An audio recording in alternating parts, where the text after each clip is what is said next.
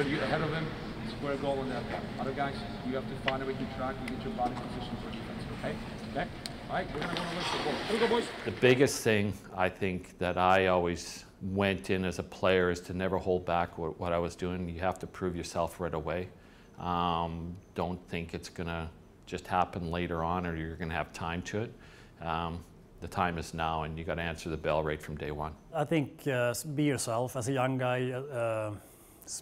Watch and learn. I think that's the one thing I think is important as a young guy. Don't just observe the older players and see what they do every day to get better and get ready for practice, get ready for games, and yeah, I think that's the main thing for the young guys. For us, it's been watching the new guys and guys we haven't seen much of before. So.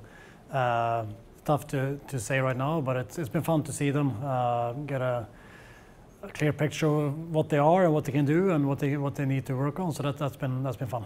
I think it's more getting in here, getting to know all the other players and getting to know the staff, and then obviously on ice they do a lot of important things that I think is crucial if you want to be a successful NHL player. So to get a first taste of that, I think is important. And like I said, they've been working hard at it, and it's great to watch. We haven't had the opportunity to watch them live as much as we would like. So we see them a lot on video. Now this gives us the opportunity to actually see them, and they have maintained it.